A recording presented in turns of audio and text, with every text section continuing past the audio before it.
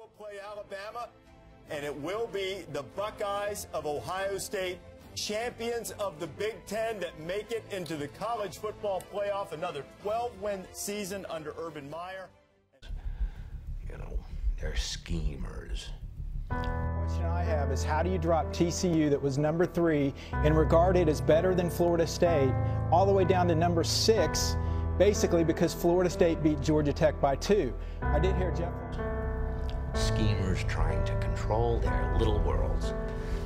5 days ago, you tell me that TCU is the number 3 team in the country, and I understand we looked at them and their body work at that moment. They've gone from 3 to 6. You know what I noticed? Nobody panics when things go according to plan. You shouldn't, in my opinion, have TCU 3rd, and then a week later they win 55-3 and they drop out. Upset the established order, and everything becomes chaos.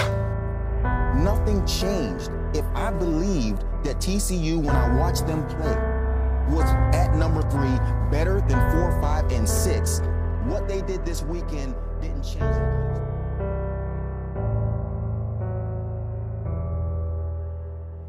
I'm an agent of chaos.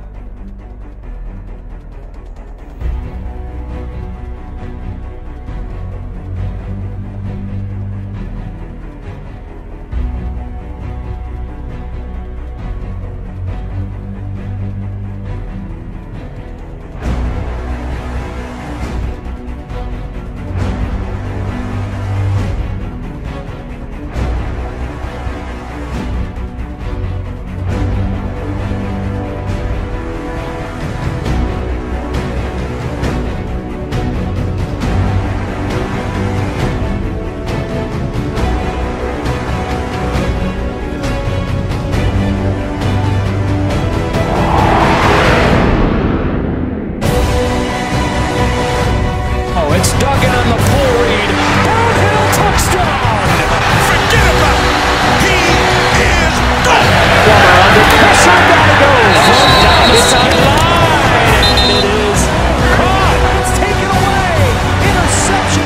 He's looking end zone. Walks it off. It's a touchdown.